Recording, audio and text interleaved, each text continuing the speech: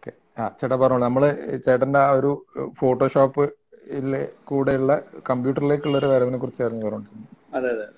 അപ്പൊ അങ്ങനെ ഞാൻ ഈ സ്റ്റുഡിയോയിൽ വർക്ക് ചെയ്തു. സ്റ്റുഡിയോയിലൊക്കെ വർക്ക് ചെയ്ത സമയത്തും അവിടെയും ഈ കല്യാണത്തിൻ്റെതായാലും അല്ലെ ഇവന്റ്സുകളൊക്കെ നമ്മൾ എഡിറ്റ് ചെയ്യും, അത് കാണുകയും ഒക്കെ ചെയ്യുമ്പം അതിനെക്കുറിച്ച് കൂടുതൽ പഠിക്കണമെന്ന് തോന്നി. അങ്ങനെ പ്രീമിയർ ഒക്കെ നമ്മൾ സ്വന്തമായിട്ട് വീട്ടിൽ കമ്പ്യൂട്ടറൊക്കെ ഉള്ളതുകൊണ്ട് പ്രീമിയർ ഒക്കെ നമ്മൾ സ്വന്തമായിട്ട് തന്നെ ചെയ്ത് പഠിച്ചു. അപ്പോൾ അങ്ങനെ ഡിഗ്രി ഒക്കെ കഴിഞ്ഞിട്ട് 2-3 സ്റ്റുഡിയോകളിൽ, സാധാരണ സ്റ്റുഡിയോകളിലൊക്കെ വർക്ക് ചെയ്തു, നമ്മുടെ നാട്ടിൽ തന്നെയുള്ള. അപ്പൊ അങ്ങനെ അതിനുശേഷം എന്റെ ജ്യേഷ്ഠൻ തന്നെയാണ് പറയുന്നത്, നീ പഠിക്കുന്നുണ്ടെങ്കിൽ കുറച്ചുകൂടെ നല്ല അഡ്വാൻസ് ആയിട്ട് പഠിക്കണം, അങ്ങനെ അത് ചൂസ് ചെയ്യാന്നുള്ള രീതിയിൽ പുള്ളിയാണ് പറയുന്നത്.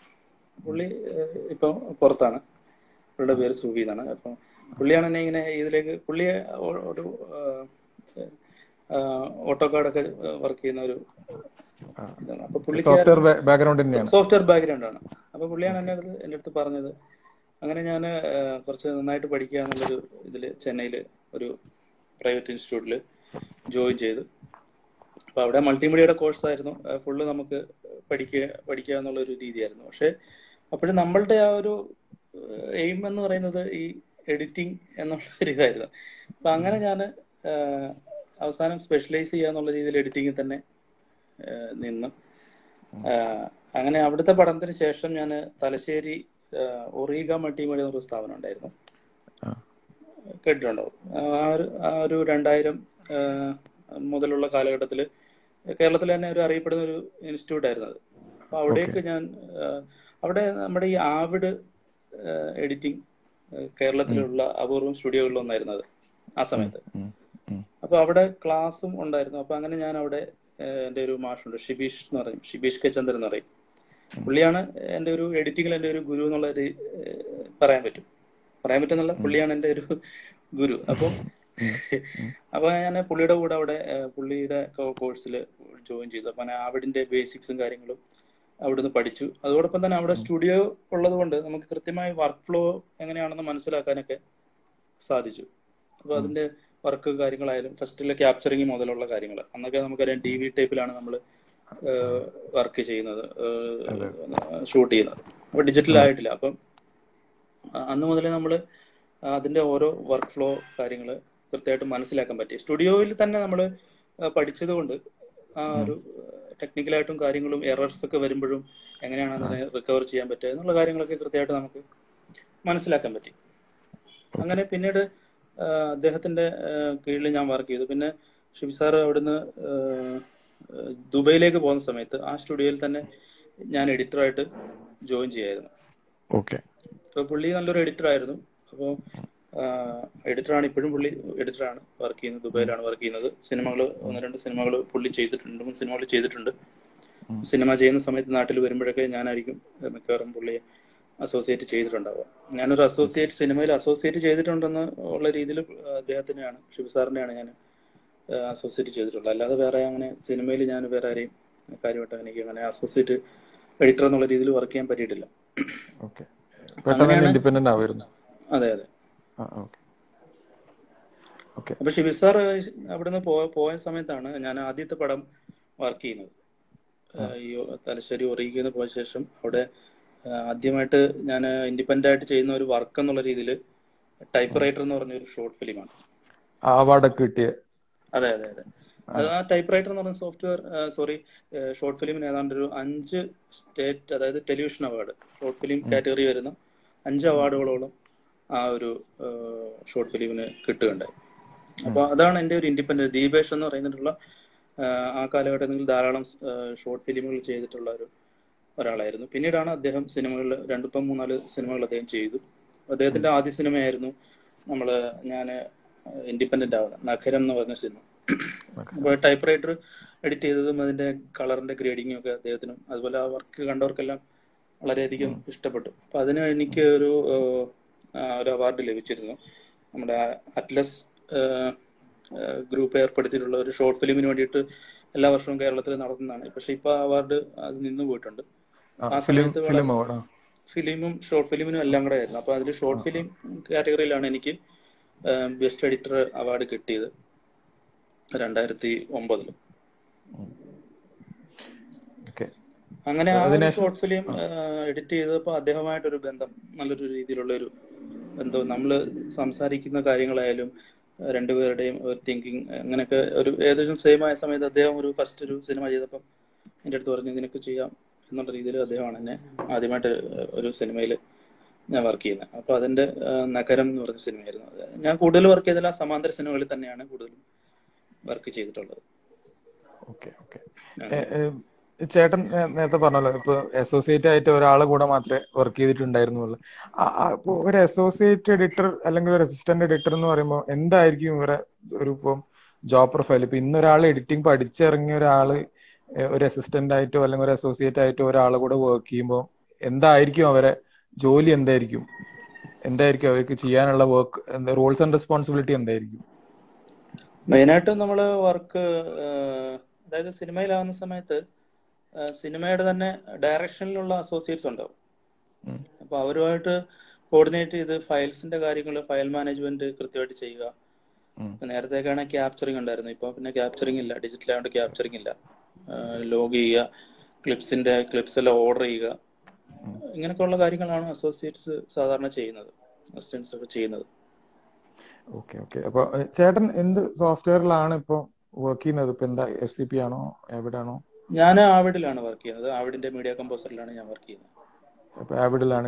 വീട്ടിൽ സ്വന്തമായിട്ട് മെഷീൻ ആണോ അതോ എങ്ങനെയാ? മെഷീനുണ്ട്, ആവിഡിന്റെ ചെറിയൊരു സെറ്റപ്പ് ഉണ്ട്, അതിൽ വർക്ക് ചെയ്യും.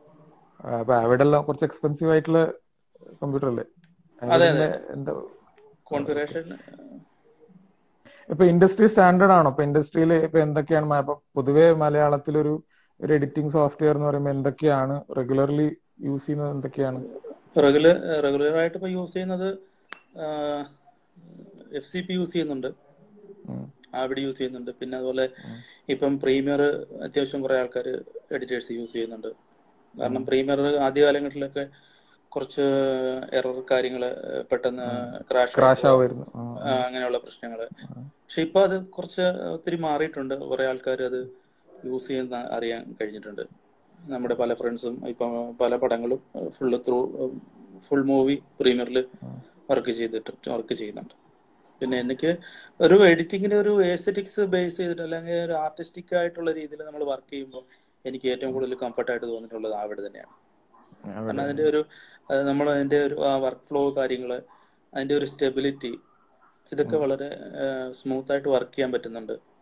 അവർക്ക് MXF എന്ന് പറഞ്ഞൊരു ഒരു നേറ്റീവ് ഫോർമാറ്റ് തന്നെയുണ്ട്. അപ്പൊ അത് വളരെ ഈസി ആയിട്ട് വർക്ക് ചെയ്യാൻ പറ്റുന്ന എന്നാണ് എനിക്ക് തോന്നിയിട്ടുള്ളത്. ഞാൻ എല്ലാ സോഫ്റ്റ്വെയറും വർക്ക് ചെയ്തിട്ടുണ്ട്. ഒരു സോഫ്റ്റ്വെയറും മോശമല്ല. പലരും സോഫ്റ്റ്വെയർ ഏതാണ് നല്ലതെന്നുള്ള രീതിയിൽ ചർച്ചകൾ നടക്കുന്നുണ്ട്. ഞാൻ അതിലേക്ക് വരാൻ നിൽക്കുകയായിരുന്നു.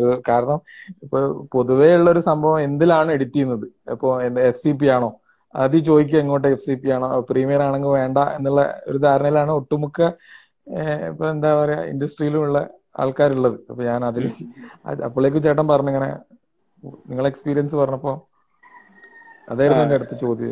ഓക്കെ, അത് ആക്ച്വലി എഡിറ്റിംഗ് നടക്കുന്നത് ഒരു സോഫ്റ്റ്വെയറിലാണെന്ന് ഒരിക്കലും ഞാൻ വിചാരിക്കുന്നില്ല. എഡിറ്റിംഗ് നമ്മുടെ മനസ്സിലാണ്, അത് അതിന്റെ കട്ട് പോയിന്റ് നമ്മൾ തീരുമാനിക്കുന്നത്.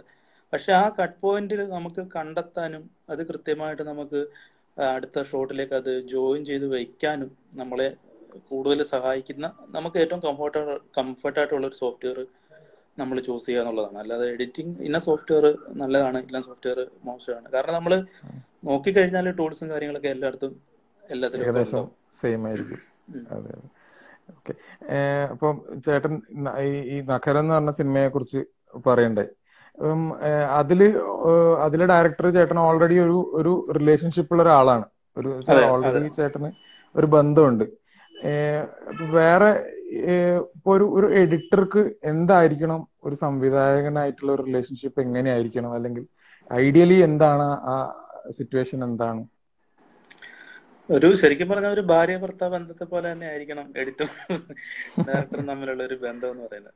അപ്പൊ അവിടെ നമ്മള് സാധാരണ വീടുകളിലൊക്കെ ആകുമ്പം ചെറിയ പിണക്കങ്ങളും കാര്യങ്ങളൊക്കെ ഉണ്ടാവും. എന്ന് പറഞ്ഞ പോലെ എല്ലാ രീതിയിലും നമ്മള് ഷോട്ടുകളുടെ കാര്യത്തിലായാലും ചിലപ്പോൾ നമ്മൾ അങ്ങോട്ടും ഇങ്ങോട്ടും വാശിയൊക്കെ പിടിക്കാം. പക്ഷെങ്കിൽ അൾട്ടിമേറ്റ് എന്താണ് നല്ലത് എന്നുള്ളത് രണ്ടുപേർക്കും ബോധ്യമാകുന്ന സ്ഥലത്താണ് അവിടെ നന്നായിട്ടുള്ള ഒരു വർക്ക് നടക്കുന്നത്.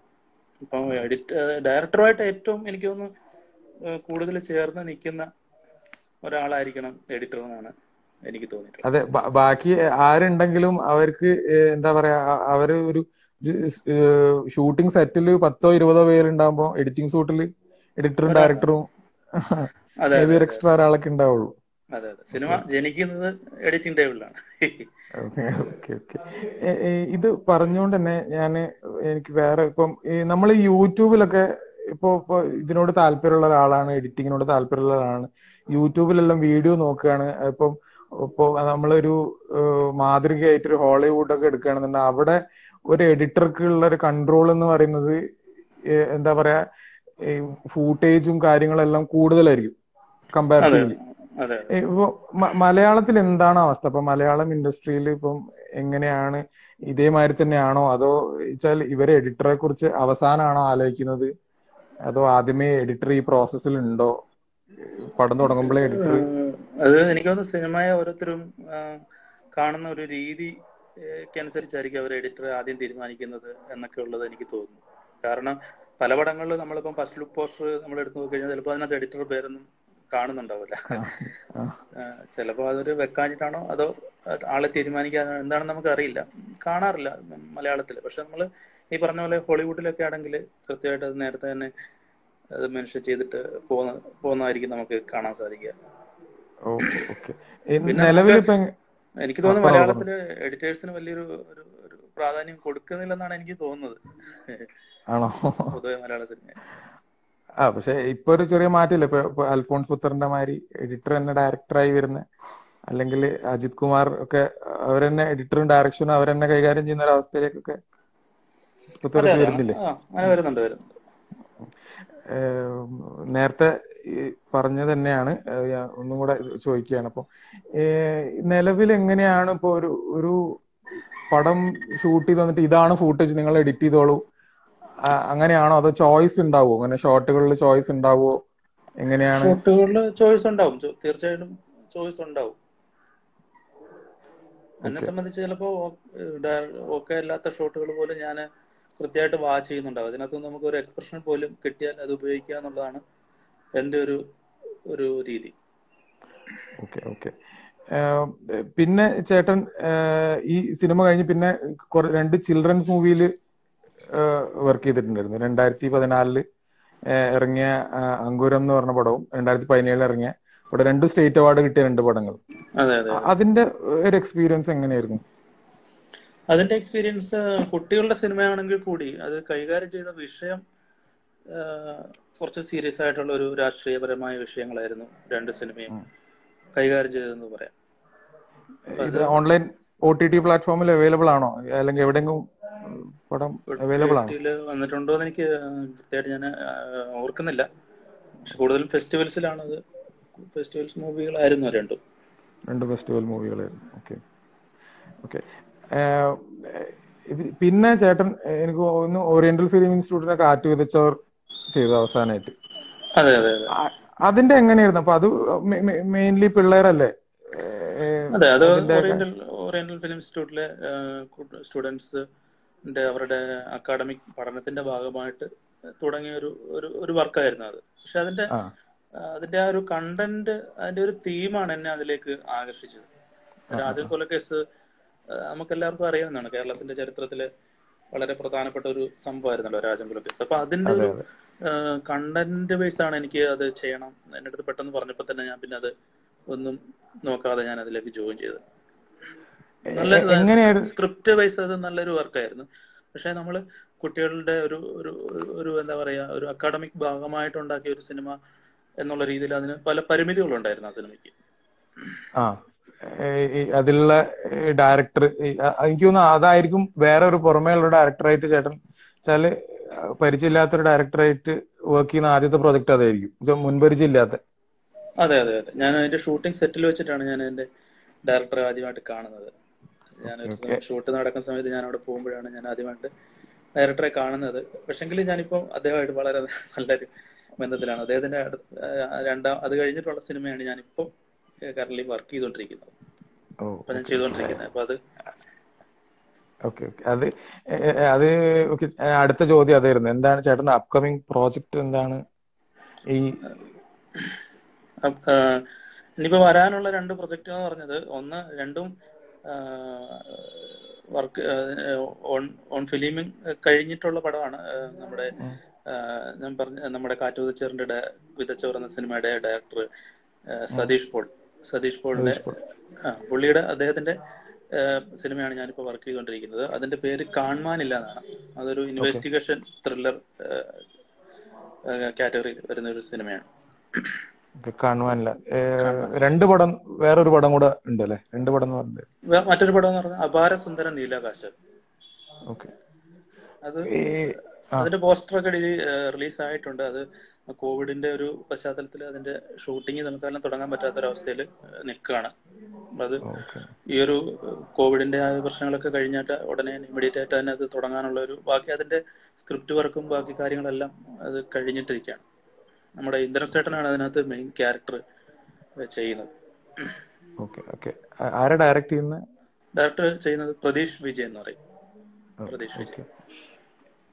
ഈ ചേട്ടന്റെ ഒരു പടത്തിലെ പ്രോസസ് എന്താണ്? ഇപ്പൊ ഈ പുതിയ പടം ഇതൊക്കെ ചെയ്യുന്നതെന്ന് പറഞ്ഞുകൊണ്ട് എങ്ങനെയാണ് ഒരു പടത്തിന്റെ ചേട്ടന്റെ അപ്രോച്ച് എന്താണ്? എങ്ങനെയാണ് പടത്തിന് അപ്രോച്ച് ചെയ്യാറ്? ആദ്യ കാലഘട്ടങ്ങളിൽ ഞാൻ ഈ പറഞ്ഞതുപോലെ നമ്മള് ബന്ധത്തിന്റെ പുറത്തൊക്കെ ആണ് നമുക്ക് പടങ്ങൾ ചെയ്യുക. ഇപ്പൊ നമുക്ക് അങ്ങനെ അല്ലാത്ത എൻക്വയറി കാര്യങ്ങളൊക്കെ വരുന്നുണ്ട്. അപ്പൊ ഞാൻ മെയിനായിട്ട് സ്ക്രിപ്റ്റ് ഒന്ന് കേൾക്കുക എന്നുള്ളത് എനിക്ക് എഡിറ്റിങ്ങിന് മുമ്പ് മസ്റ്റായിട്ടുള്ള ഒരു കാര്യമാണ്. അപ്പൊ അത് ഏത് പടമാണെങ്കിലും ഡയറക്ടറുടെ മുഖത്ത് നിന്ന് തന്നെ ആ സ്ക്രിപ്റ്റ് ഷൂട്ടിങ്ങിന് മുമ്പ് കേൾക്കുക എന്നുള്ളത് നിർബന്ധമുള്ള കാര്യമാണ്. അപ്പൊ ഈ കാണാനില്ല എന്ന് പറഞ്ഞ സിനിമയും അതിന്റെ സ്ക്രിപ്റ്റ് കേട്ടിട്ട് എനിക്ക് ഭയങ്കരമായിട്ട് ഇഷ്ടപ്പെട്ട് അങ്ങനെ ചെയ്യുന്ന ഒരു വർക്കാണ്.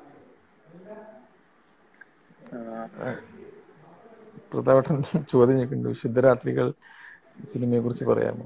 വിശുദ്ധരാത്രികൾ സിനിമയെ കുറിച്ച് കുറെ പറയാനുണ്ട്. കാരണം അത് എനിക്ക് ഭയങ്കരമായിട്ട് ഞാൻ എൻജോയ് ചെയ്ത് അല്ലെങ്കിൽ വളരെ ഹൃദയം കൊണ്ട് വർക്ക് ചെയ്ത ഒരു സിനിമ എന്നുള്ള രീതിയിൽ വേണമെങ്കിൽ അതിന് പറയാൻ പറ്റും.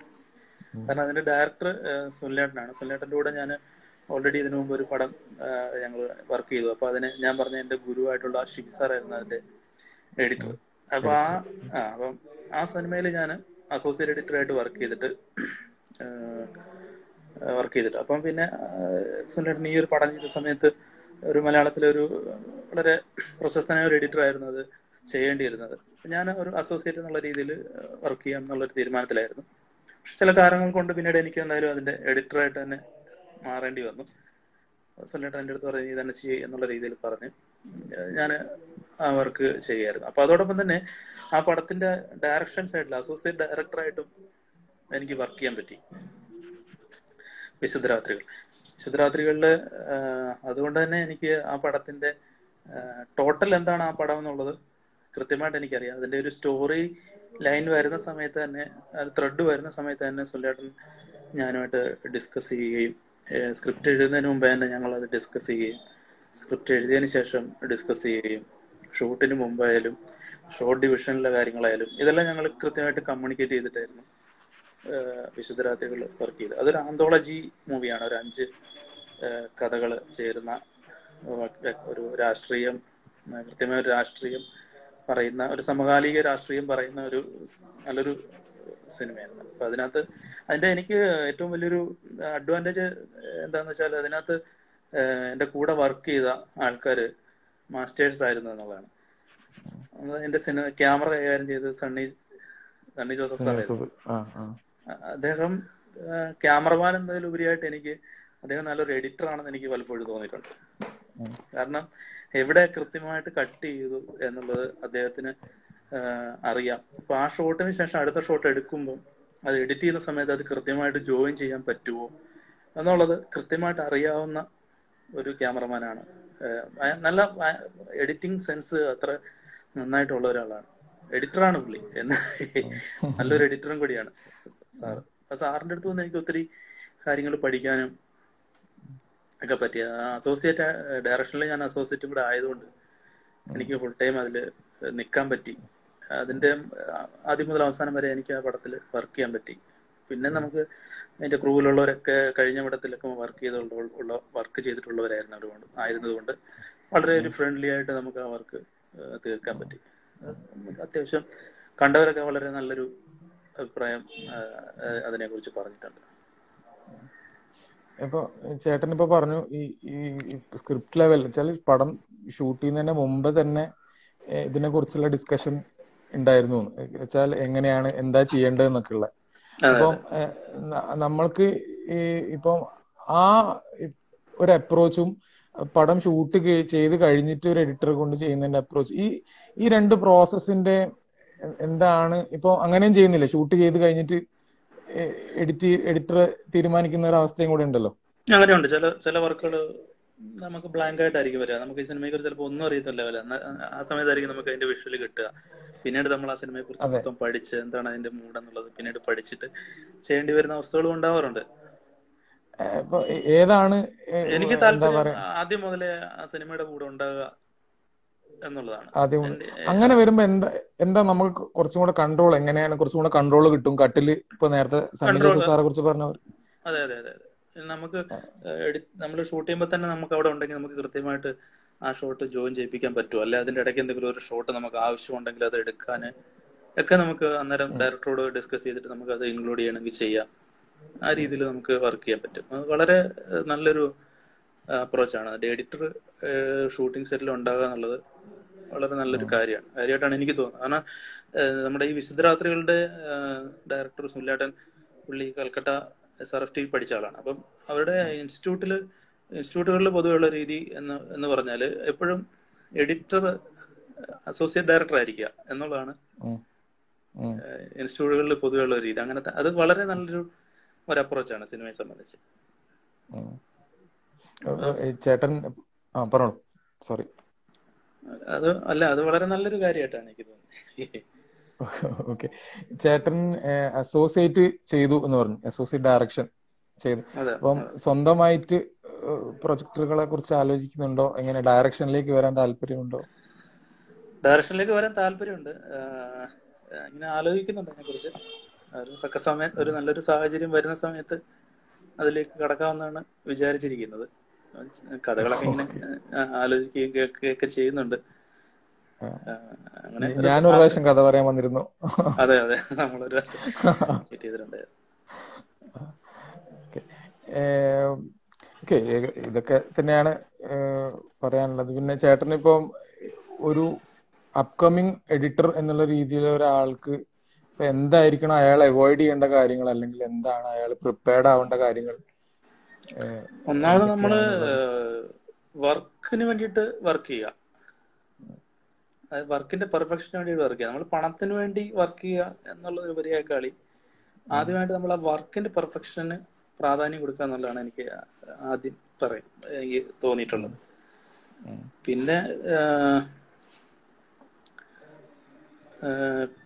പിന്നെ നമ്മളൊരു പ്രേക്ഷകനാകും. ഒരു എഡിറ്ററെ സംബന്ധിച്ച് നമ്മൾ ആ എഡിറ്റർ എന്നുള്ള രീതിയിൽ വിട്ടിട്ട് നമ്മൾ ഒരു പ്രേക്ഷകനാകുക എന്നുള്ളതാണ്. ഒരു പ്രേക്ഷകന്റെ പോയിന്റ് ഓഫ് വ്യൂവിൽ ഇങ്ങടെ അതിനെ കാണുക, അത് വളരെ അത്യാവശ്യമായിട്ടുള്ള ഒരു കാര്യമാണ്. ഒരു പ്രേക്ഷകൻ എന്ത് ചിന്തിക്കും, എങ്ങനെയൊക്കെ ചിന്തിക്കാൻ സാധ്യതയുണ്ട്, അല്ലെ പല ആൾക്കാരായിരിക്കും സിനിമ കാണുക, അപ്പൊ അവരെ ചിന്തിക്കുക എന്നുള്ളതാണ്. ആദ്യം ഒരു പ്രേക്ഷകനാകാൻ ശ്രമിക്കുക, അതാണ് എനിക്ക് എല്ലാവരോടും പറയാനുള്ളത്. പിന്നെ എഡിറ്റിങ്, ഞാൻ ഇൻസ്റ്റിറ്റ്യൂട്ടുകളിൽ പൊതുവെ ക്ലാസ് എടുക്കാൻ പോകുമ്പോഴൊക്കെ പലരും പെട്ടെന്ന് കണ്ടിട്ട് ഇതിനുള്ള ഒരു പൂർണ്ണമായ ഒരു പാഷനൊന്നും ഉണ്ടാവില്ല. ഇതിനകത്ത് വേറെന്തെങ്കിലുമൊക്കെ ഫെയിമോ അങ്ങനെ പല രീതിയിൽ വരുന്ന ആൾക്കാരുണ്ടാവും. പക്ഷെ അവര് എന്താ ചെയ്യാന്ന് വെച്ചാല് കുറച്ചൊക്കെ ട്രൈ ചെയ്തിട്ട് അങ്ങ് പോകും, വേറെ മേഖലയിലേക്ക് പോവാ. പക്ഷെ എന്നെ സംബന്ധിച്ച് ഞാൻ ഇത് വിട്ടില്ല. എന്റെ കൂടെ പഠിച്ച പല ആൾക്കാരും ഈ മേഖല വിട്ടിട്ട് വേറെ പല പരിപാടിക്കൊക്കെ പോയിട്ടെങ്കിലും ഞാനത് വിട്ടില്ല. എനിക്ക് അതിപ്പോ ചെയ്യുന്ന ജോലിയോട് നമ്മളെ ഒരിക്കലും മുഷിപ്പിക്കുന്നില്ല. എന്തായിരുന്നു ചേട്ടന്റെ ഏറ്റവും വലിയ സ്ട്രഗിള് ഇപ്പൊ വിട്ടില്ല എന്ന് പറഞ്ഞുകൊണ്ട് ചോദിക്കുക? സ്ട്രഗിൾ നമ്മൾ ലൈഫ് മാറ്റി നിർത്തിയാല് കുറെ സ്ട്രഗിൾസും കാര്യങ്ങളും ഉണ്ടാവും. പക്ഷെ നമ്മൾ ഉദ്ദേശിക്കുന്ന പോലെ ചിലപ്പോൾ വർക്കുകൾ വരുന്നുണ്ടാവില്ല, അല്ലെങ്കിൽ അങ്ങനെ പല പ്രശ്നങ്ങളുണ്ടാവും. പക്ഷെ എന്നെ സംബന്ധിച്ച് ഞാൻ അധികം സംസാരിക്കാത്ത ഒരു വ്യക്തിയാണ്. അധികം ഏറ്റവും കുറച്ച് സംസാരിക്കുന്ന ഒരാളാണ്. അപ്പൊ അതുകൊണ്ട് തന്നെ നമ്മള് സിനിമ എന്ന് പറയുമ്പോൾ നമുക്ക് ഒരു ടീമിൽ നമ്മൾ ചെന്നാൽ നമ്മൾ അവിടെ പെർഫോം ചെയ്യുക എന്നുള്ളതാണ്. നമ്മുടെ വർക്കിനേക്കാളും ഉപരി നമ്മൾ മറ്റു പല രീതിയിലും പെർഫോം ചെയ്യേണ്ടി വരും. പലപ്പോഴും വർക്ക്, പക്ഷെ എന്റെ കാര്യം എന്ന് പറഞ്ഞാൽ നമുക്ക് വർക്ക് ചെയ്യുക, വർക്കിൽ പെർഫോം ചെയ്യുക എന്നുള്ളതാണ് എന്റെ ഒരു മെത്തേഡ്. അപ്പൊ എന്റെ കൂടെ വർക്ക് ചെയ്യുന്ന, എന്നെ അടുത്തറിയാവുന്ന ഡയറക്ടേഴ്സിന് അത് വളരെ എപ്പോഴും പറയുന്നതാണ്. എനിക്ക് തോന്നുന്നത് അത് അടുത്തറിയുന്ന ഡയറക്ടർ വെച്ച് പ്രതാപേട്ടനോട് ചോദ്യം ചോദിച്ചിട്ടുണ്ട്, എന്താണ് ദീപേഷിന്റെ കൂടെയുള്ള കെമിസ്ട്രി എന്നുള്ള. ഏറ്റവും കൂടുതൽ സിനിമ ചെയ്ത മൂപ്പർ കൂടെ ആയിരുന്നു. ഞാന് 3 സിനിമകള് ദീപേഷിന്റെ കൂടെയാണ് ചെയ്തത്. അപ്പൊ എന്താന്ന് വെച്ചാൽ, ഞാൻ നേരത്തെ പറഞ്ഞല്ലോ, ഞാൻ തലശ്ശേരി സ്റ്റുഡിയോയിൽ വർക്ക് ചെയ്യുന്ന സമയത്ത് തന്നെ ദീപേഷ് ചേട്ടനോട് വളരെയധികം പരിചയമുണ്ട്. ആ ഒരു ബന്ധം കീപ്പ് ചെയ്തു. അപ്പം പെട്ടെന്ന് ഞാൻ പറഞ്ഞില്ലേ, എന്റെ മാഷ അവിടുന്ന് പെട്ടെന്ന് ദുബൈയില് ജോലിയൊക്കെ പോയ സമയത്ത്, പുറത്തേക്ക് സമയത്ത് ദീപേഷ് ചേട്ടൻ അവിടെ ഒരു 4 ഷോർട്ട് ഫിലിമുകൾ ഓൾറെഡി ചെയ്തിരിക്കുകയാണ്. അപ്പൊ അത് അത്യാവശ്യം ഫേമസ് ആയിട്ടും അത്യാവശ്യം ഫെസ്റ്റിവലുകളിലൊക്കെ വർക്ക് ചെയ്ത് ഇരിക്കുന്ന സമയമാണ്. അപ്പം എന്റെ മാഷ് പോയ സമയത്ത് ദീപേഷൻ എൻ്റെ അടുത്ത് ചോദിച്ചു, അപ്പൊ നിനക്ക് ചെയ്തുകൂടെ, നമുക്ക് വേറെ ആരെയും ഞാൻ വെക്കുന്നില്ല, നീ തന്നെ ചെയ്യും. അപ്പൊ പുള്ളി ഒരു കോൺഫിഡന്റ് തന്നു, ഞങ്ങൾ ഒന്നിച്ചിരുന്ന് ചെയ്തു. അപ്പൊ ചെയ്തു കഴിഞ്ഞപ്പോ നമുക്കിത് പറ്റും, എന്നെ കൊണ്ട് ഇത് പറ്റുമെന്ന് എനിക്കും ബോധ്യമായി, എന്നെ കൊണ്ട് ചെയ്യാൻ പറ്റുമെന്ന് ഡയറക്ടർക്കും ബോധ്യമായി. അന്ന് മുതൽ ഞങ്ങള് ഒരുമിച്ച് വർക്ക് ചെയ്യുന്നുണ്ട്. ഇപ്പം ചേട്ടൻ ഇപ്പൊ ഈ അന്നൊക്കെ ഇപ്പൊ സ്റ്റാർട്ടിങ്ങിൽ ഒരു ട്രബിൾ ഉണ്ടാവില്ല, നമ്മളൊരു തീരുമാനം എടുക്കുക എന്നൊക്കെ ഉള്ള, ഇപ്പൊ ഒരു കട്ട് വെക്കുക അല്ലെങ്കിൽ എന്തെങ്കിലും ഒരു കട്ടിനെ കുറിച്ചുള്ള തീരുമാനങ്ങളൊക്കെ ഒറ്റയ്ക്ക് എടുക്കുക എന്ന് പറയുമ്പോൾ ആദ്യം പുതിയതായിട്ട് എഡിറ്റർ ആയതുകൊണ്ടുള്ള, അപ്പൊ അതിലൊക്കെ എങ്ങനെയാണ് ഈ റിലേഷൻഷിപ്പ്, എങ്ങനെയാണ് നിങ്ങളെ സഹായിച്ചത്? നമ്മൾ ഈ പറഞ്ഞ പോലെ ചിലപ്പം ചില കട്ടുകളൊക്കെ നമുക്ക് ഇത് ശരിയാണോ നമ്മൾ ചെയ്തത്, തെറ്റാണോ, അതങ്ങനെ ചെയ്തത് ശരിയാണോ. അപ്പൊ ഈ പറഞ്ഞ പോലെ ആദ്യ കാലഘട്ടങ്ങളിലൊക്കെ ഡയറക്ടേഴ്സുമായിട്ടൊക്കെ നമ്മൾ ഡിസ്കസ് ചെയ്യും, ആ കട്ട് ശരിയാണോ, അല്ലെങ്കിൽ അത് മാറ്റി വേറൊരു ഷോട്ട് ഇട്ട് നോക്കുക, വേറെ രീതി കട്ട് ചെയ്ത് നോക്കുക. അങ്ങനെ 2-3 വേർഷൻ ഉണ്ടാക്കിയിട്ട് ശേഷം ഒരു വേർഷനിലേക്ക് നമ്മൾ എത്തുകയാണ്. അങ്ങനെയാണ് ഇപ്പോഴും നമ്മൾ ചെയ്യുന്നത്.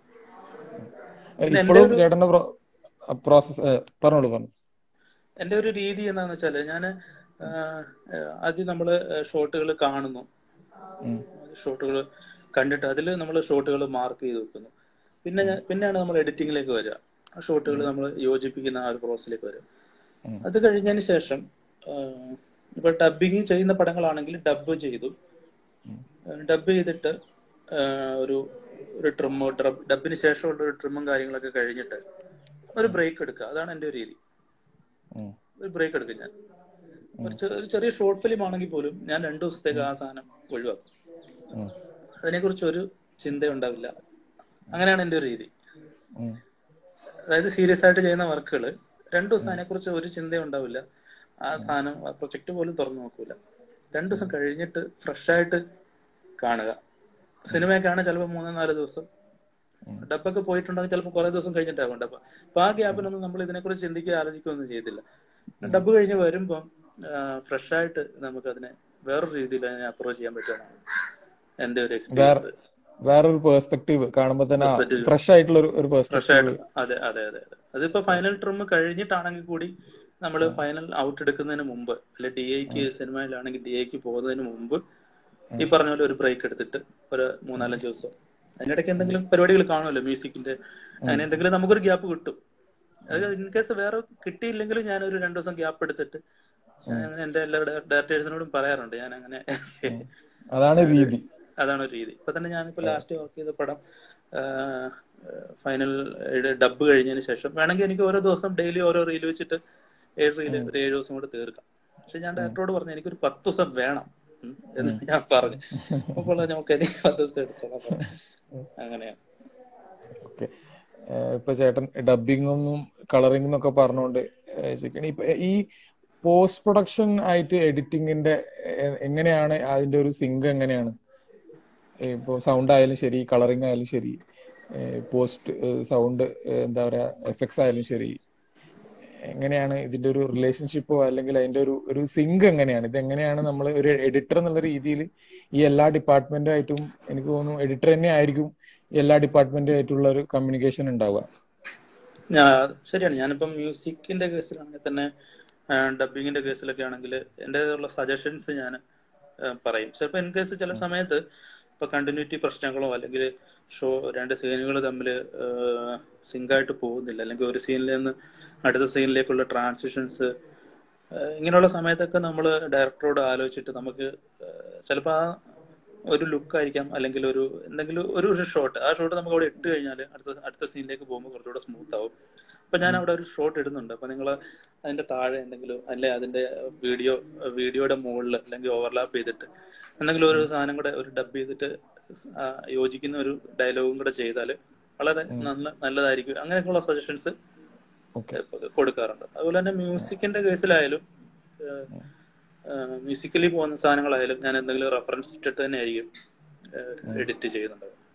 അപ്പൊ എഡിറ്റ് ചെയ്യുന്ന സമയത്ത് തന്നെ നമുക്ക് അതിന്റെ ഒരു എങ്ങനെയായിരിക്കണം ആ സീൻ എൻഡ് ചെയ്യുന്നത്, അല്ലെങ്കിൽ ഈ സീനിൽ ഒരു മ്യൂസിക് വന്നു കഴിഞ്ഞാൽ ഈ മ്യൂസിക്കിൽ നിന്ന് അടുത്ത സീനിലേക്ക് ഉണ്ടാകുന്ന ഒരു ട്രാൻസിഷൻ എങ്ങനെയാണെന്ന് നമുക്ക് കൃത്യമായിട്ട് മനസ്സിലാക്കാൻ പറ്റുന്ന രീതിയിൽ മ്യൂസിക്കുകൾ, കാര്യങ്ങൾ, ഇൻ കേസ് ചില എഫക്ട്സുകൾ ഒക്കെ ഞാൻ എഡിറ്റ് ചെയ്യുന്ന സമയത്ത് തന്നെ അത് ഇട്ട് വെക്കാറുണ്ട്.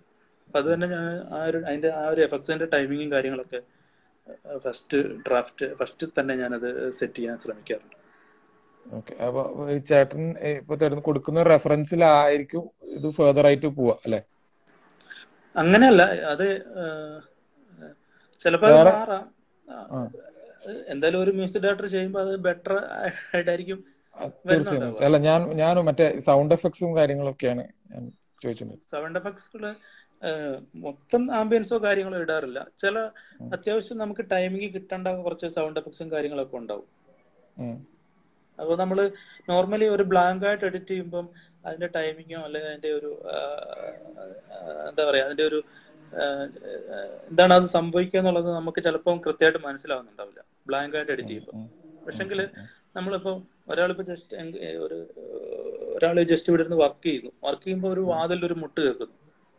വാതിൽ മുട്ടൊന്നും നമ്മൾ ചിലപ്പം വിഷ്വൽ ഉണ്ടാവില്ല, പക്ഷെ അതിന്റെ ടൈമിങ്ങും ആ മുട്ട് കേട്ടിട്ട് അയാൾ തിരിഞ്ഞു നോക്കുന്ന ആ ഒരു ടൈമിങ്ങും കാര്യങ്ങളൊക്കെ നമുക്ക് ഫസ്റ്റ് എഡിറ്റിൽ തന്നെ കൃത്യമായിട്ട് നമുക്ക് ജഡ്ജ് ചെയ്യാൻ പറ്റും. ഇങ്ങനെ ചില എഫക്ട്സുകൾ കാര്യങ്ങൾ നമ്മൾ കൃത്യമായിട്ട് പ്ലേസ് ചെയ്ത് കഴിഞ്ഞാൽ പിന്നീട് ആ ടൈമിങ്ങിൽ തന്നെ അവർ എഫക്ട്സ് ചെയ്യുന്നവർക്ക് കൃത്യമായിട്ട് അത് എന്താണ് എഡിറ്റർ എവിടെയാണ് അത് കൃത്യമായിട്ട് ഇമോഷൻ വർക്ക് ചെയ്യാന്നുള്ളതാണ് എനിക്ക് തോന്നുന്നത്. അതുപോലെ തന്നെ നമ്മൾ ഈ എഡിറ്റിങ്ങിൽ ഭയങ്കര ടെക്നിക്കൽ കണ്ടിന്യൂറ്റി കാര്യങ്ങൾ ഒക്കെ നമുക്ക് വളരെ അത്യാവശ്യമാണ്.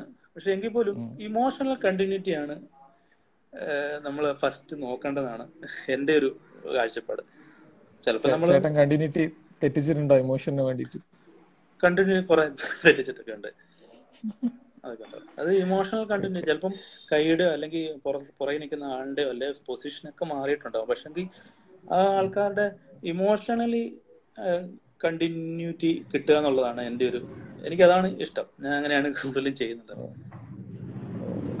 ഞാൻ എവിടെയോ കേട്ടിട്ടുണ്ട്, വാൾട്ടർ മച്ച് പറഞ്ഞിട്ടുണ്ട്, എല്ലാത്തിനും മേലെയാണ് ഇമോഷൻ, അതിന്റെ മേലെയാണ്. അത് ശരിയാണെങ്കിൽ എല്ലാം ശരിയാണെന്നുള്ള അവസ്ഥയിൽ. ഓക്കെ. അപ്പൊ തീർച്ചയായും. അപ്പൊ നമ്മള് ഇപ്പോ ചേട്ടനിപ്പോ വേറെ ഡിപ്പാർട്ട്മെന്റുകളായിട്ടൊന്നും ഇപ്പൊ എങ്ങനെയാ ഒരു മീറ്റിംഗ് ഉണ്ടാവോ, അതോ ഇത് നിങ്ങൾ ഇവിടെ റെഫറൻസ് ഇട്ട് ഇപ്പൊ എങ്ങനെ തമ്മിൽ കാണോ രണ്ട് ടെക്നീഷ്യന്മാർ, ഇപ്പൊ മേ ബി ഒരു കളറിസ്റ്റും അല്ലെങ്കിൽ ഒരു മ്യൂസിക് ഡയറക്ടറും? ഞാൻ പൊതുവെ എല്ലാവരും നേരിട്ട് കാണുകയും സംസാരിക്കുകയും ചെയ്യാറുണ്ട്. ഈവൻ CGയുടെ പോർഷൻസ് ആണെങ്കിൽ പോലും ഞാൻ കൃത്യമായിട്ട് അത് ആൾക്കാരെ മീറ്റ് ചെയ്യാനും അവരുമായിട്ട് സംസാരിക്കാനും ഒക്കെ. ഞാനിപ്പോ ചെയ്യുന്ന പടത്തിന്റെ മ്യൂസിക് ഡയറക്ടർ പ്രദീപായിട്ട് ഞാൻ കുറെ പ്രാവശ്യം മീറ്റ് ചെയ്തിട്ടുണ്ട്. Colourist Liju പ്രഭാകറാണ് colourist. അപ്പൊ അദ്ദേഹമായിട്ടൊക്കെ ഞാൻ മീറ്റ് ചെയ്യാറുണ്ട്. എന്താണ് നമ്മുടെ സിനിമയുടെ ആ ഒരു രീതി എങ്ങനെ ആയിരിക്കണം എന്നൊക്കെ ഉള്ളത് ഞങ്ങൾ ഡിസ്കസ് ചെയ്യാറുണ്ട്. അപ്പോ ചേട്ടൻ പറഞ്ഞ ഇപ്പൊ നമുക്ക് എഡിറ്റിങ്ങിൽ കൂടെ നമ്മളൊരു ഇമോഷനാണ്, അല്ലെങ്കിൽ ഇമോഷനാണ് അൾട്ടിമേറ്റ്ലി നമുക്ക് ഇത് എന്നുള്ളതിൽ തന്നെ. അപ്പൊ അതാണ് ചേട്ടൻ ഒരു വർക്ക് ഫ്ലോ അല്ലെങ്കിൽ ഒരു വർക്കിംഗ് മെത്തേഡ്. ഓക്കെ. യൂഷ്വലി എല്ലാവരും അത് തന്നെ ആയിരിക്കുന്നതാണ് എനിക്ക് തോന്നുന്നത്. എല്ലാ എഡിറ്റേഴ്സും, ഞാൻ പേഴ്സണലി എഡിറ്റ് ചെയ്തിട്ടുണ്ട് കുറച്ച് പ്രോജക്റ്റ് ഒക്കെ, പ്രധാനപ്പെട്ട പടമൊക്കെ. അപ്പൊ അതിലൊക്കെ ഇമോഷൻ തന്നെയാണ് നമ്മളെ ഒരു ഗൈഡ് ലൈൻ. അതാണ് വേണ്ടത്. അതെ അതെ, കണ്ടിന്യൂറ്റി പ്രശ്നങ്ങൾ ഉണ്ടെങ്കിൽ കൂടെ അതെ അതെ, ഇമോഷനാണ് ഇമോഷണലി അത് നമ്മളൊരു ഇമേജ് മാർക്ക്. സ്മൂത്ത് ആയിട്ട് പോകുന്നുണ്ടെങ്കിൽ അതായിരിക്കും ഏറ്റവും നല്ലത്. അതിന്റെ കാഴ്ചയുടെ ഒരു ആസ്വാദനത്തെ വളരെ നന്നായിട്ട് അത് വിഷ്വലി നമുക്ക് വളരെ കൺവിൻസ് ആവും. Okay okay. അപ്പോൾ ചേട്ടാ ഇത്രയും നേരം നമ്മളോട് പിന്നെ ചെലവഴിച്ചതിന് നന്ദി. ഞാനൊരു പറഞ്ഞു. 2-3 പടം സിങ് സൗണ്ടിൽ ചെയ്തിട്ടുണ്ട്. സിങ് സൗണ്ട് 3 പടം സിങ് സൗണ്ട് ചെയ്തിട്ടുണ്ട്. എനിക്ക് വളരെയധികം ഇഷ്ടമുള്ള ഒരു വർക്ക് ഫ്ലോ ആണ് സിങ് സൗണ്ട്. കാരണം നമ്മൾ അത് സാധാരണ സിനിമകളാണെങ്കിൽ നമ്മൾ ഫസ്റ്റ് കട്ട് വരുന്ന സമയത്ത് നമ്മൾ ആദ്യം ഈ പറഞ്ഞ പോലെ ലൊക്കേഷനിലുള്ള സൗണ്ട്സും കാര്യങ്ങളൊക്കെ പുറമെ കേൾക്കുന്നുണ്ടാവും. അപ്പൊ നമുക്ക് കൃത്യമായ ഒരു ജഡ്ജ്മെന്റ് കാര്യങ്ങളൊന്നും കിട്ടുന്നുണ്ടാവില്ല.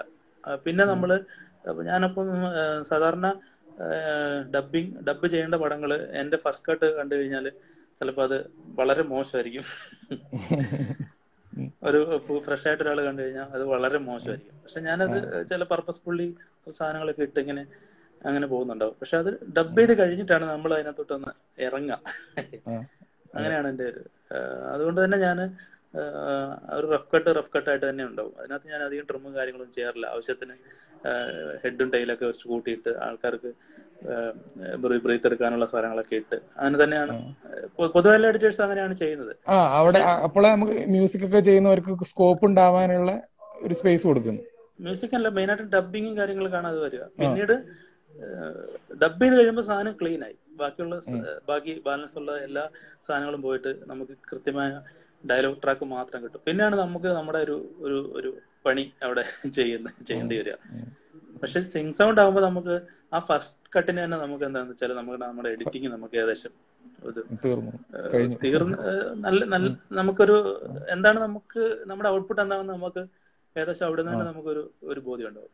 അത് സിങ് സൗണ്ട് എനിക്ക് വളരെ ഇഷ്ടമാണ്. സിങ് സൗണ്ട് ഉള്ള പടങ്ങൾ വർക്ക് ചെയ്യാൻ നമുക്ക് കുറച്ച് പണി കൂടുതലാണ്. കാരണം ഓഡിയോ സിങ്ക് ചെയ്യണം, എങ്കിൽ കൂടി ഭയങ്കര നല്ലൊരു എനിക്ക് താല്പര്യമാണ് സിങ് സൗണ്ടിലുള്ള പടങ്ങൾ വർക്ക് ചെയ്യാൻ. ചേട്ടൻ ഈ 2 വർക്ക് ചെയ്തു എന്ന് പറഞ്ഞ ഏതൊക്കെ വർക്കായിരുന്നു? ഞാന് അങ്കുരം സിങ് സൗണ്ടിലാണ് വർക്ക് ചെയ്തത്. അതുപോലെ 2014. പിന്നെ വിശുദ്ധ രാത്രികൾ ഇപ്പൊ ലേറ്റസ്റ്റ് സണ്ണി യൂസഫ് സാറിന്റെ കൂടെ ചെയ്ത വർക്ക്. അതിന്റെ കൃഷ്ണമണി സാറാണ് അതിന്റെ സൗണ്ട് ഡിസൈനർ. ഞാൻ നേരത്തെ പറഞ്ഞല്ലോ, 2 മാസ്റ്റേഴ്സിന്റെ കൂടെ വർക്ക് ചെയ്യാൻ പറ്റിയെന്നുള്ളതാണ് വിശുദ്ധ രാത്രികളിൽ എനിക്ക് കിട്ടിയ ഏറ്റവും വലിയൊരു ഗുണം എന്ന് പറയാം. അപ്പൊ കൃഷ്ണമണി സാർ അറിയാലോ സൗണ്ടിന്റെ കേസില്. അപ്പൊ അവരെ കൂടെ 2 പേരെയും വർക്ക് ചെയ്യാൻ പറ്റി. അവരെങ്ങനെയാണ് ഇതിനെ സിനിമയെ സമീപിക്കുന്നത്. അപ്പൊ മിക്സിങ്ങിനൊക്കെ അസോസിയേറ്റ് ഡയറക്ടറും കൂടെ ആയിരുന്നത് കൊണ്ട് എനിക്ക് ഫുൾ ടൈം മിക്സിങ്ങിലൊക്കെ പോയിട്ട് കൂടെ ഇരിക്കാനൊക്കെ പറ്റി എന്നൊക്കെ ഉള്ളത്. പിന്നെ ഞാൻ എഡിറ്റ് ആയി കഴിഞ്ഞിട്ട് ഞാൻ സണ്ണി സാറിനെ കൊണ്ട് കാണിക്കുകയും പുള്ളി സാറിന്റെ സജഷൻസും ഒക്കെ ഞാൻ 2 പ്രാവശ്യം ഞാൻ സാറിന്റെ അടുത്ത് പോയി ഇരിക്കുകയൊക്കെ ചെയ്തു. നല്ലൊരു അവസരമായിരുന്നു അത് വിശുദ്ധരാത്രി. അപ്പൊ ജസ്റ്റ് ഇതിനോട് ഒരു ചോദ്യം, ഇപ്പൊ ചേട്ടൻ എങ്ങനെയാണ് ഒരു വ്യത്യാസം ഇപ്പൊ ബിഫോർ ആ പ്രൊജക്ട് ചെയ്യുന്നതിന് മുമ്പേയും ശേഷവും തമ്മിലുള്ള എന്താണ് ഒരു ചേഞ്ച് ആസ് എൻ എഡിറ്റർ എന്നുള്ള രീതിയിൽ എന്താണ് ഒരു ചേഞ്ച് വന്നിട്ടുള്ളത്? നമ്മുടെ കോൺഫിഡൻസ് ലെവൽ കൂടി എന്നുള്ളതാണ്. ഓരോ വർക്ക് ചെയ്യുമ്പോഴും നമ്മൾ പഠിച്ചുകൊണ്ടിരിക്കുകയാണല്ലോ. പഠനം അവസാനിക്കുന്നില്ലല്ലോ. ഓരോരുത്തരിൽ നിന്നും ഓരോ ഷോട്ടിൽ നിന്നും നമുക്ക് ഓരോന്ന് പഠിക്കാനുണ്ട്. അപ്പം തീർച്ചയായും ഈ സിനിമ ചെയ്ത് കഴിഞ്ഞപ്പോഴും എനിക്ക് ഒത്തിരി കാര്യങ്ങൾ പഠിക്കാൻ പറ്റിയെന്നുള്ളതാണ് അതിന്റെ വളരെ കോൺഫിഡന്റ് ആയി എന്ന് പറയാം. നമ്മളെ എന്താണ് കുറച്ച് ഐഡിയ കുറച്ചും കൂടെ ക്ലിയർ ആയി എന്നുള്ള അപ്രോച്ചിന്റെ അതായത് ഒരു ഫ്രെയിം എഡിറ്റിംഗിനെ സംബന്ധിച്ച് നമ്മൾ ഒരു കാര്യം പറയാം. ഒരു ഫ്രെയിം നമ്മൾ കൂട്ടുകയും കുറയ്ക്കുകയും ചെയ്യണമെങ്കിൽ നമ്മളൊരു 5-6 പ്രാവശ്യം ആലോചിക്കണം എന്നാണ് എനിക്ക് തോന്നുന്നത്. ഒരു ഫ്രെയിം, ഒരു സിംഗിൾ ഫ്രെയിം, അതായത് 24 സെക്കൻഡ്സിൽ 24 ഫ്രെയിമില് നമ്മൾ അപ്പുറത്തുള്ള ഒരു ഫ്രെയിം കൂട്ടുമ്പോഴും ഇപ്പോഴത്തുള്ള ഒരു ഫ്രെയിം കുറയ്ക്കുമ്പോഴും സിനിമയ്ക്ക് 1 സെക്കൻഡിന്റെ ഒരു അംശമാണെങ്കിൽ പോലും ഭയങ്കര മാറ്റമാണ് ആ ഒരു എന്ന് പറയുന്നത്. അപ്പൊ നമ്മൾ എഡിറ്റേഴ്സ് ഒക്കെ വർക്ക് ചെയ്യുമ്പോൾ നമ്മൾ ആ ഓരോ ഷോട്ടുകൾ തമ്മിൽ ആ യോജിക്കുന്ന പോർഷൻ വളരെ കൃത്യമായിട്ട് അനലൈസ് ചെയ്തിട്ട് ഒരു ഫ്രെയിം കൂട്ടി നോക്കുക, കുറച്ച് നോക്കുക. അതൊക്കെ ഞാൻ അങ്ങനെ ചെയ്യുന്ന ഒരു രീതിയാണ് നമ്മൾ ഫൈനൽ ട്രിമ്മിന്റെ സമയത്ത്. ഇമേഷനാണ്. ഒരു ഫ്രെയിമിന് വളരെ പ്രാധാന്യമുണ്ട്. ഒരു ഫ്രെയിമിന് വളരെ പ്രാധാന്യമുണ്ട്. ഒരു ഫ്രെയിം കൂടിയാൽ ചിലപ്പം കിട്ടുന്ന ഒരു സ്മൂത്ത്നെസ് വളരെ ഭയങ്കര രസമായിരിക്കും. അത് എഡിറ്റ് ചെയ്യുന്നവർക്ക് അറിയാം. ടൈമിങ്ങിന്റെ അതെ അതെ അതെ.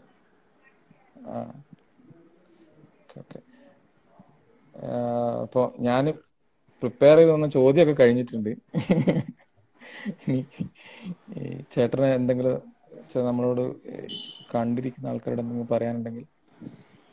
കണ്ടിരിക്കുന്ന ആൾക്കാരോട് അങ്ങനെ എന്താ പറയാ, ഇതൊക്കെ തന്നെ പറയാനുള്ളൂ. പിന്നെ എഡിറ്റിംഗ് ഒരു പ്രൊഫഷനായിട്ട് ചൂസ് ചെയ്യുന്നവര് ഞാനീ പറഞ്ഞ പോലെ ഒരു ജസ്റ്റ് ഒന്ന് സ്റ്റാർട്ട് ചെയ്തിട്ട് നിർത്തി പോവാതെ ഇരിക്കുക എന്നുള്ളതാണ്. അത് നമ്മൾ വർക്ക് ചെയ്ത് കഴിഞ്ഞാൽ, അതായത് നമ്മൾ പഠിക്കുമ്പോഴല്ല പഠിക്കുന്നത്, നമ്മൾ വർക്ക് ചെയ്യുമ്പോഴാണ് പഠിക്കുന്നത്. പഠിക്കുമ്പോൾ നമുക്ക് സോഫ്റ്റ്വെയർ പഠിക്കാൻ പറ്റുള്ളൂ. ഒരിക്കലും എഡിറ്റിംഗ് എന്ന് പറഞ്ഞാൽ ആ ഒരു സോഫ്റ്റ്വെയർ മാത്രമേ പഠിക്കാൻ പറ്റുള്ളൂ. ബാക്കി കാര്യങ്ങൾ നമ്മൾ വർക്ക് ചെയ്ത് തന്നെ പഠിക്കുക. ഈ പറഞ്ഞ പോലെ മാസ്റ്റേഴ്സിന്റെ ഒക്കെ കൂടെ അവരിൽ നിന്ന് കേൾക്കുക, അല്ലെങ്കിൽ നമ്മൾ അസോസിയേറ്റ് ചെയ്യുന്ന നമ്മുടെ ഗുരുവിന്റെ അടുത്ത് നിന്ന് പഠിക്കുക. അവർ ചെയ്യുന്നത്, നമ്മൾ ഒരു എഡിറ്റിംഗ് സൂട്ടിൽ കയറി ചെയ്തിട്ട് ഒരാൾ എഡിറ്റ് ചെയ്യുന്നത് കാണാൻ തന്നെ ഒരവസരം കിട്ടുക എന്ന് പറഞ്ഞ ഒരു ഭാഗ്യമാണെന്ന് എനിക്ക് തോന്നുന്നു. ഒന്നും വേണ്ടണ്ട, അയാൾ നമ്മളോട് ഒന്നും പറയണമെന്നില്ല, അയാളുടെ പുറകിൽ നമ്മൾ വെറുതെ പോയി ഇരിക്കുക. അങ്ങനെ ഒരു ചാൻസ് കിട്ടുവാണെങ്കിൽ ആരും കളയരുത്. ഞാൻ അവിടെ പോയിട്ട് ഇപ്പൊ എന്ത് സിനിമയിൽ എനിക്ക് തോന്നുന്നു ഭയങ്കര ഇമ്പോർട്ടന്റ് ആണത്. അതെ അതെ. ഒബ്സർവേഷൻ എന്ന് പറയുന്ന സിനിമയിൽ വെച്ചാൽ എന്തൊരു സിനിമയിൽ ഏത് ഡിപ്പാർട്ട്മെന്റിലായാലും നമ്മള് അവര് ചെയ്യുന്ന കാര്യം ഒബ്സർവ് ചെയ്യുക എന്നുള്ളത് ഭയങ്കര ഇമ്പോർട്ടന്റ് ആയിട്ടുള്ള ഒരു ഫാക്ടറാണ്. അതെ തീർച്ചയായും തീർച്ചയായും. ഇതിപ്പോ നമ്മൾ അവര് നമ്മളോടൊന്നും ഇന്ററാക്ട് ചെയ്തില്ലെങ്കിലോ, നമ്മൾ അവരോടൊന്നും വർത്താനം പറഞ്ഞില്ലോ, ഒന്നും അറിയണ്ട. അയാൾ അവിടെ നിന്ന് ചെയ്യുന്ന കാര്യങ്ങൾ എന്താണെന്നൊന്ന് മനസ്സിലാക്കി ഒരു പ്രൊജക്റ്റിൽ കൂടെ അതിന് ഇരിക്കാൻ പറ്റുന്ന ഒരു ചാൻസ് ആർക്കും കിട്ടുകയാണെങ്കിൽ ആരും അത് കളയണ്ട. അതാണ് എനിക്ക് പുതിയ എഡിറ്റേഴ്സിനോട് പറയാനുള്ളത്. ഇതൊക്കെയാണ്. ഇത്രയും നേരം നമ്മൾക്ക് വേണ്ടി സമയം ചോദിച്ച വിജി അബ്രഹാമിന് നന്ദി. ഇനി ഇപ്പൊ ചേട്ടൻ ഒരു ഇൻഡിപെൻഡന്റ് ആയിട്ടൊരു പടം ഡയറക്ട് ചെയ്യുന്നു എന്ന് പറയുന്നു. അതിന് എന്റെ എല്ലാ ബെസ്റ്റ് വിഷസും. ഇപ്പൊ നിലവിൽ നടക്കുന്ന ഡയറക്ഷൻ അങ്ങനെ ഒരു ഇമ്മീഡിയറ്റ് ആയിട്ട് സംഭവിക്കുന്ന കാര്യമല്ല. അതൊരു ഒരു ആഗ്രഹവും ഒരു ആലോചനയുമാണ്. അതൊരു അനൗൺസ്മെന്റ് ആയിട്ടൊന്നും ഡയറക്റ്റ് ചെയ്യാൻ പോകുന്ന ഒരു അനൗൺസ്മെന്റ് ആയിട്ടൊന്നും വരുന്ന ഒരു ലെവലൊന്നും എത്തിയിട്ടില്ല. ഏതൊരു സിനിമയിൽ ഏത് മേഖലയിൽ വർക്ക് ചെയ്യുന്ന ഒരാളുടെയും ഒരു ആഗ്രഹമായിരിക്കും. ഇപ്പൊ ആർട്ടിൽ വർക്ക് ചെയ്യുന്ന ആളായിരിക്കും, എഡിറ്റർ ആയിരിക്കും, ഏത് ടെക്നിക്കലായിട്ട് വർക്ക് ചെയ്യുന്ന ഏതൊരാളുടെ ഒരാഗ്രഹമായിരിക്കും ഒരു സിനിമ ഡയറക്റ്റ് ചെയ്യാന്നുള്ളത്. കാരണം അത് ഒരു എഡിറ്റേഴ്സിനെ സംബന്ധിച്ച് അത് ചെയ്യാൻ പറ്റും എന്നുള്ളതാണ് എനിക്ക് പെട്ടെന്ന് തോന്നിയിട്ടുള്ളത്. കാരണം നമ്മളിത് ആയി വരുന്നത്. അപ്പൊ നമ്മൾ ഈ എഡിറ്റ് ചെയ്തിട്ടുള്ള പടങ്ങളിലുള്ള മിസ്റ്റേക്കുകള്, മിസ്റ്റേക്കുകൾ ആർക്കായാലും സംഭവിക്കാം. അപ്പൊ അത് നമ്മൾ എങ്ങനെ സോൾവ് ചെയ്തു, അത് നമുക്ക് എങ്ങനെ സോൾവ് ചെയ്യാൻ പറ്റും എന്നൊക്കെ ഉള്ളത് നമുക്ക് ഒരു എഡിറ്റർ ആകുമ്പോൾ നമുക്കത് കൃത്യമായിട്ട് മനസ്സിലാക്കാൻ പറ്റും. അപ്പൊ അതാണ് എനിക്ക് ഡയറക്ഷൻ ചെയ്യാനുള്ള ഒരു കോൺഫിഡന്റ്. ഒരു എഡിറ്റർ ആയതുകൊണ്ടാണ് എനിക്കത് ഒരു കോൺഫിഡന്റ് ഉള്ളത്.